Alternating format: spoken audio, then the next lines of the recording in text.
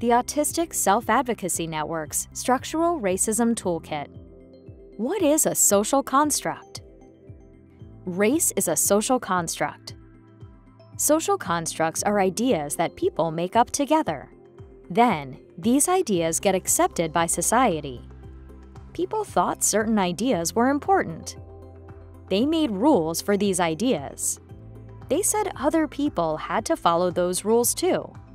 When the people making these rules have enough power, they can make other people follow these rules. When there are enough people following these rules, they can make other people follow the rules too. They can make people follow these rules even when other people don't want to follow them. These ideas are social constructs. Race is a social construct. White people decided that race was important. White people created racial groups. White people had a lot of power. They used that power to make everyone else accept racial groups. Making racial groups gave white people more power. White people decided who counted as white. They said that white people were better than other races. Then, they made laws and decisions that only helped white people. This gave white people even more power. They kept using that power to only help white people. This is a part of white supremacy.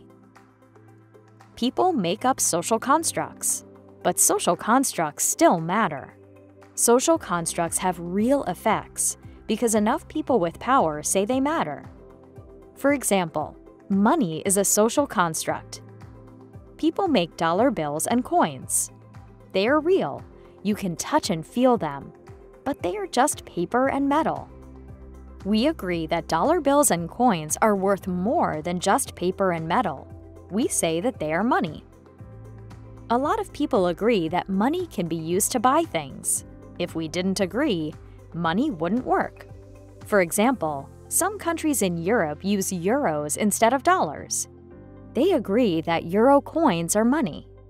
In the US, we don't use euros. You can't buy a soda with euro coins in the US. In Europe, you can buy a soda with euros. Money also has real effects. You can buy food with money. You can buy a house with money.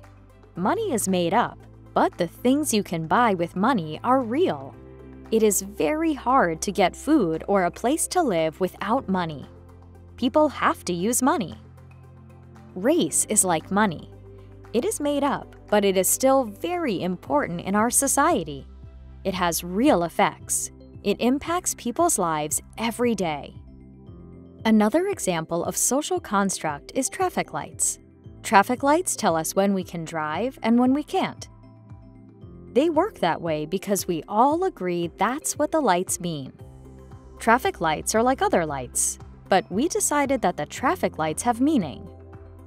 Green means go, red means stop. Other lights don't tell us when to drive. There are laws that say what traffic lights mean.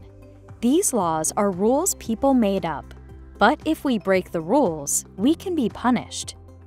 If you drive when the light is red, that is illegal. You can get in trouble. These social constructs have laws that say how they work. The laws punish people who don't follow them. Sometimes there are laws about race. Today, many people do not think there are laws about race. But in the past, there were laws that told people how race worked. There were laws that defined racial groups. These laws made different rules for different racial groups. These laws punished people if they did not follow the rules. Today, some laws have changed. Some laws still exist. Sometimes, people kept following the rules after laws changed.